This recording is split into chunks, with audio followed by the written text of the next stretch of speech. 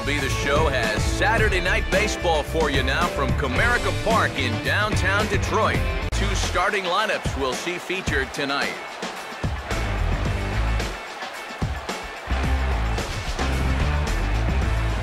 And let's also get a look at our two starters in this one, as you see a couple of right-handers getting the baseball. Brian Hurst will step in now to lead things off in the home half of the first. When that's upstairs like that, that's a pitch you gotta leave alone and make him bring something down. Ball hit pretty well out toward left center. Kubel arranged to his left as he tracks this one down in left center for the first out. Let's bring in our scouting report here as we give you a look at the pitches and speeds that we'll see out of the 31-year-old right-hander. Brian Hurst will try it again. He flied out to start the home first. Hey, all right, here we go. Now a softly hit liner towards second. Throw gets him, 2 down.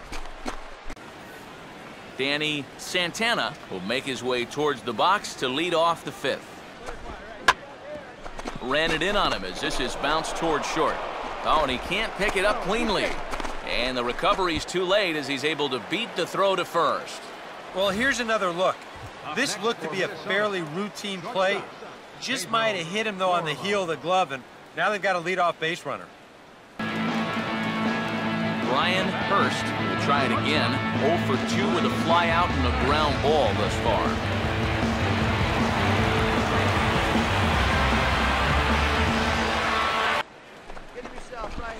And he can only battle for so long as he's finally set down here after an 8-pitch at-bat.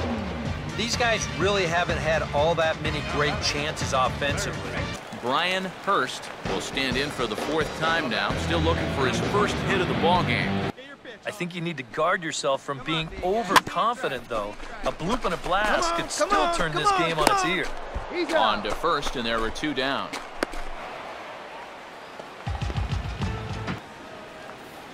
Brian Dozier will get another crack, 1 for 3 thus far. Here we go right now, fellas.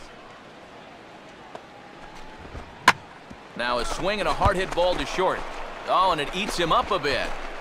And the recovery won't be in time as he'll beat the throw to first. Well, you'll get another look at this. This ball's hit sharply, so it gets on him pretty quickly. He's able to knock it down, but they weren't going to have a play after that. That should go down as an infield single. Brian Hurst will stride in, grounded out his last time through. Here you go, guys. Let's go. Here you go, fellas. Let's go. Now a swing and a fly ball, and this should do it.